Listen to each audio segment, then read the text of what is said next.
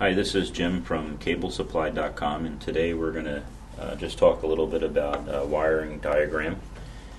Some people, I'm anywhere on the internet you can actually get the color code and all, but let's talk a little bit about a wiring diagram and the different wiring standards, 568B and 568A.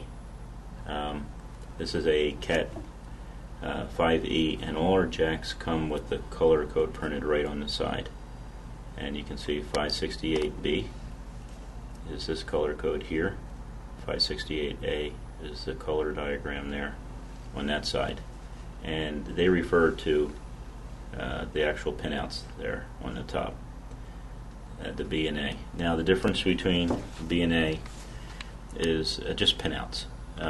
There's no advantage over using B or an A when it comes to the pinout itself.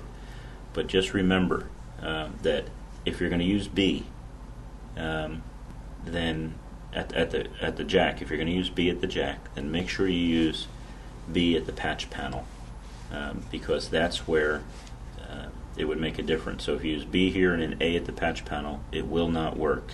You will have problems. You will not be able to connect. So you see the different colors here. Now, what I've learned is, for us, we're a commercial cabling company, and we've been installing for over 20 years at Nova Voice and Data Systems. That's our name of our company that does the installations, and we have basically, we do A for the government. For some odd reason, we've gotten a lot of requests from the government to use 568A standard, and which is fine. Jacks will support either of the standards. Most commercial installations that we have done have been the B standard. So that's what it looks like. What I want to do is quickly just strip to show you the different colors of the wires and how to identify them. And there's your blue and white. You always have 4 pairs when you're dealing with Ethernet, unshielded twisted pair, or even shielded twisted pair.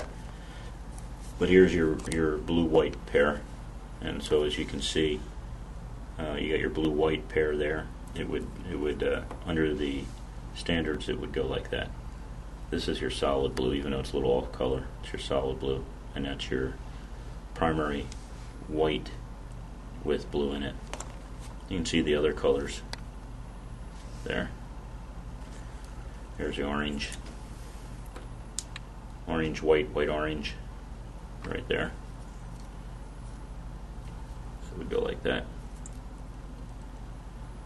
And that's pretty much your wiring diagram. You don't have to worry about what pin is what. You just punch it down the way the color code tells you to do it on the outside of the jack, just like that.